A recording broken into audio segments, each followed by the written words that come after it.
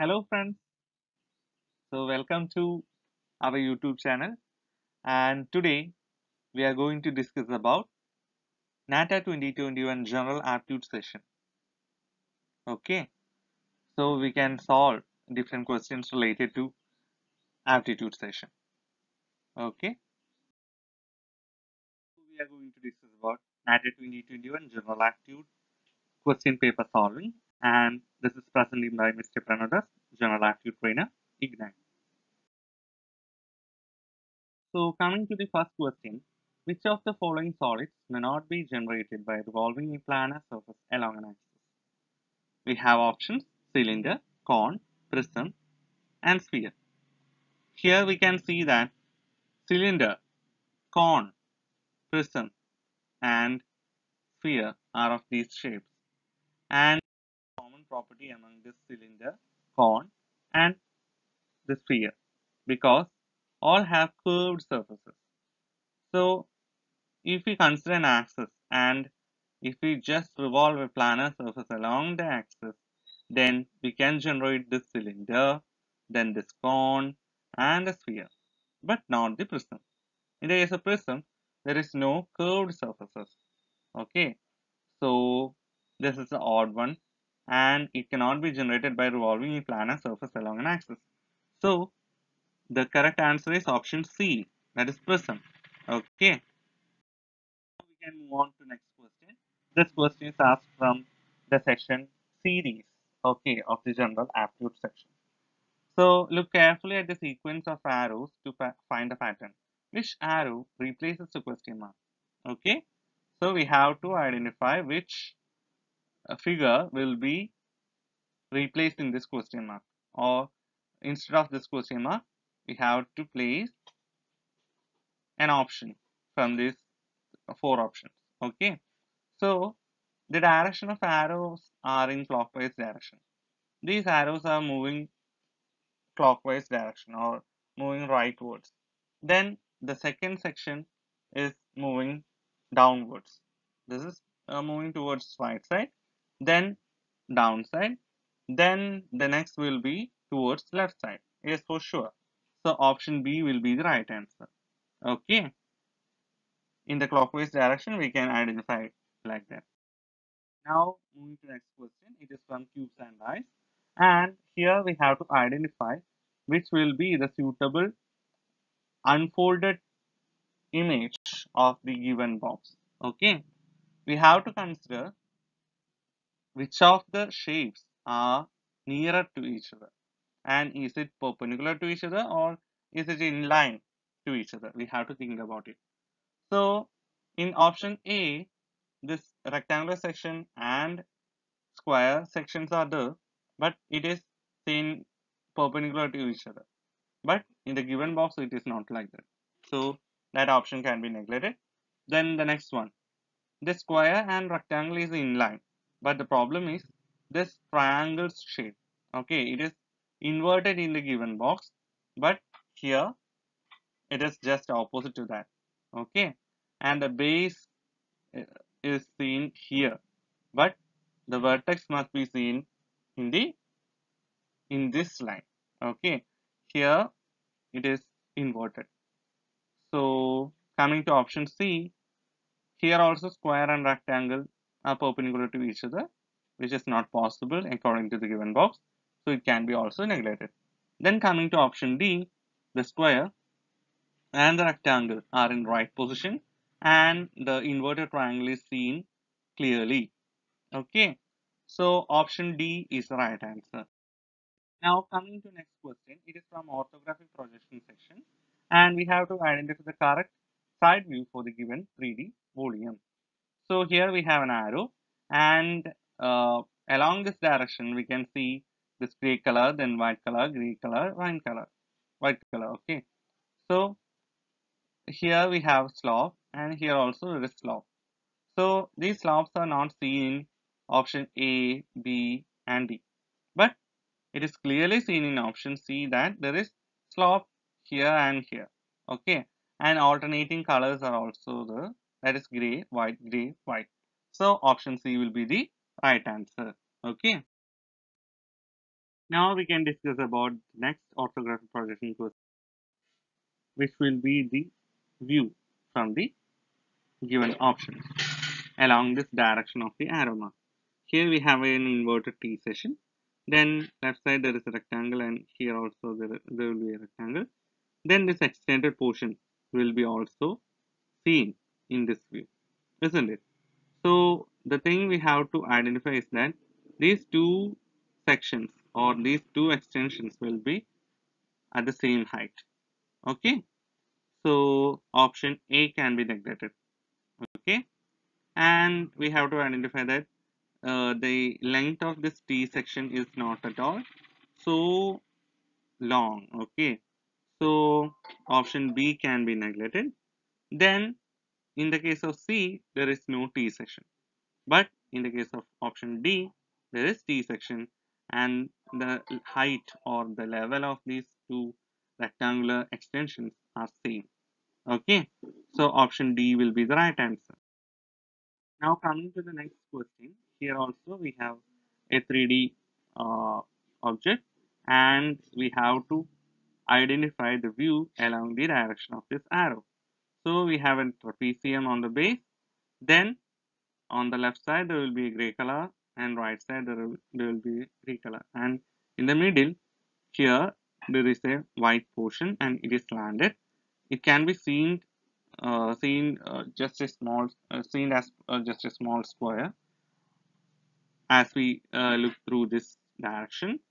So here we have that type of option, and in the top there is a gray color, yes, and here we have a white color on the right side.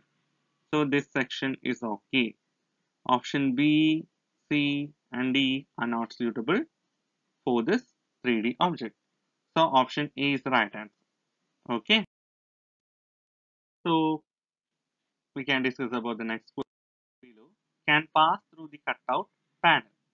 So here we have a cutout panel and there is a hole in it, and through that space which composition 3D composition can be passed. Okay, that is the question. So we have A, B, C, D options. So we have to identify each 3D object. Okay, and we have to check whether it passed through this hole or not. Okay, so according to option A, 1, 2, 3, 4, 5, 6, 7. 7 square pieces are there at the base. Here we have 1, 2, 3, 4, 5, 6. 6 spaces for squares are there. So this cannot be included in it. Okay, exactly like this shape. It cannot be passed through this space. And in the case of B also, there is no way to pass through this because there will be some restrictions or obstacle due to this shape. Okay, then we have option C, and it is also feeling difficulty to pass through this space or this hole. Okay, so because here we have 1, 2, 3, 4, 5, 6. Okay, 6 spaces are there in the base, but it is not suitable due to this extension. But in the case of option D, there is a possibility to enter into this space. So we have to opt option D. Okay. Now coming to next question. Here we have a side view, and we have to identify the 3D shape according to the side view. So we have to look at this steps.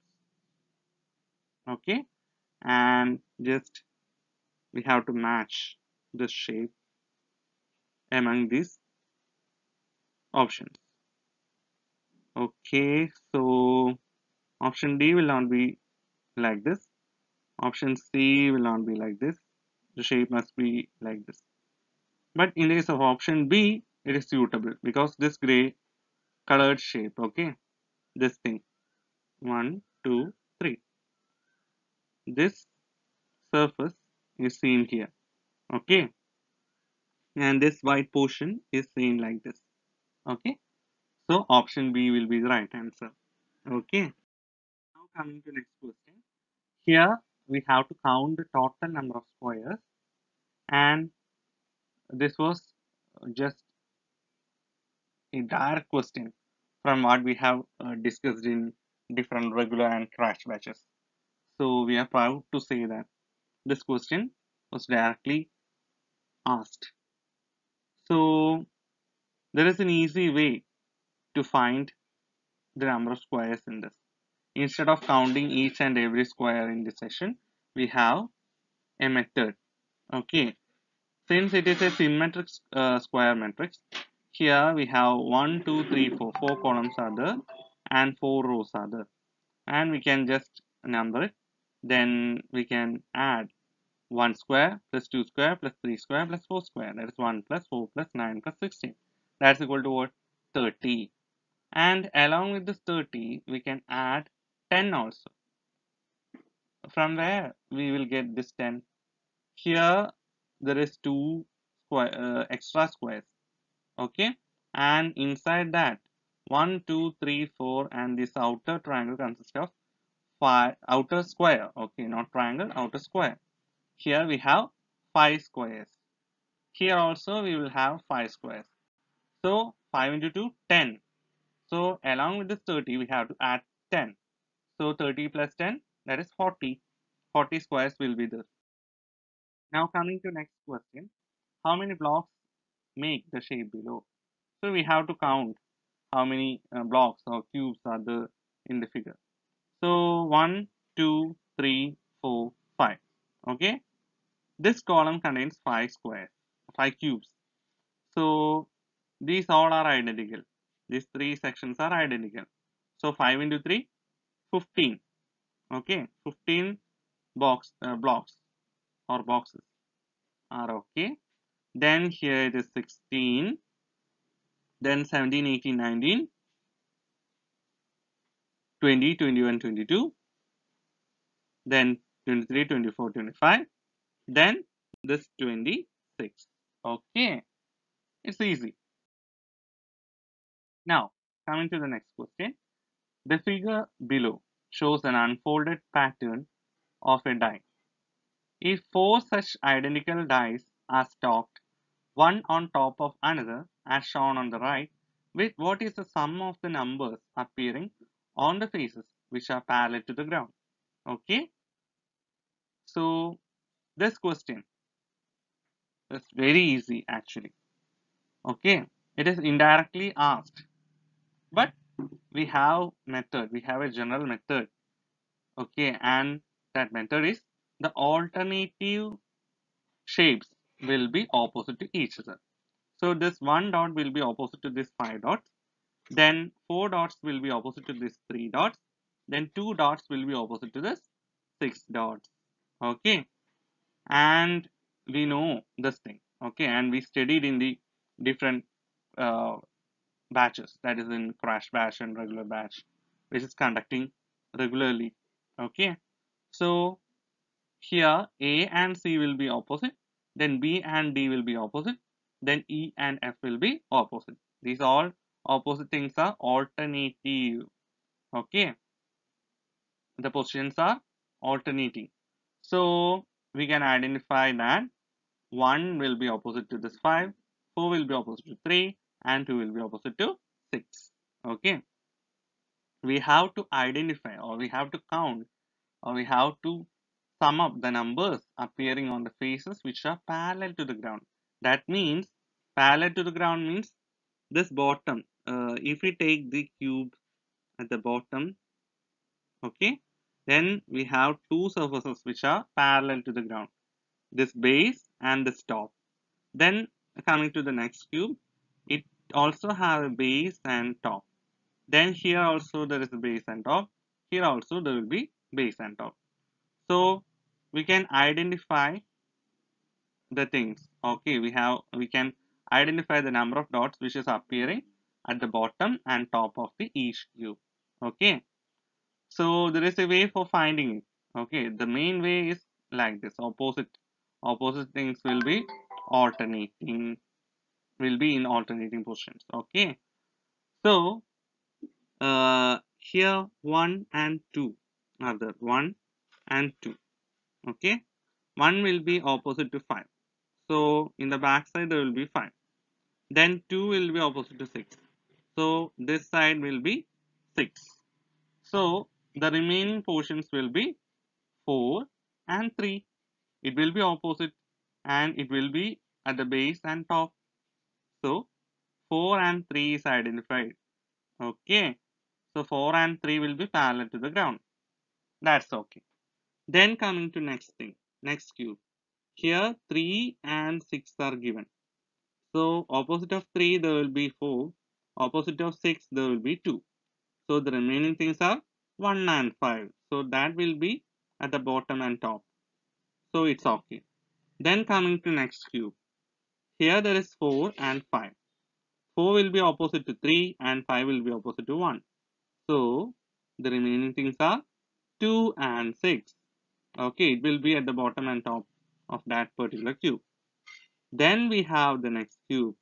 Here it is given that there is 5 and which is the opposite number of 5. Here there is 1. So at the top there is 5 and at the bottom of this cube there will be 1. It's for sure. So adding all these, that is 4 plus 3 of the base cube, then 5 plus 1 of this cube, okay, then 6 plus 2 of the corresponding cube, and that 1 plus 5 at the top. Okay, so adding all these we have 27. Okay, okay, is it okay? Now we have the next question. If P and Q are combined to form solid R, there will be a new solid X, okay, which is generated due to the intersection of P and Q as represented in the highlighted color, that is in rose color or pink color. How many surfaces does this new solid have? Okay, assume P and Q are identical regular hexagons with 6 sides. Okay, so we have an intersected solid X and we have options like 6 sides, 8 sides, 10 sides and 12 sides. If we count properly these surfaces, we will have 10 sides. Okay, it can be identified from this figure itself. We have to count the surfaces and find the answer. Okay, our pearls of Ignite are students. In J paper 2 2021, 2020, 2019, all the students were good in the scores. So we are proud to say that we will make more students achieve this kind of high results. Each and every part of Ignite are proud of our students. They followed our pattern, they trusted us, and they scored well. So we are hoping for more students to achieve these results. So thank you for watching. Let's see in the next video.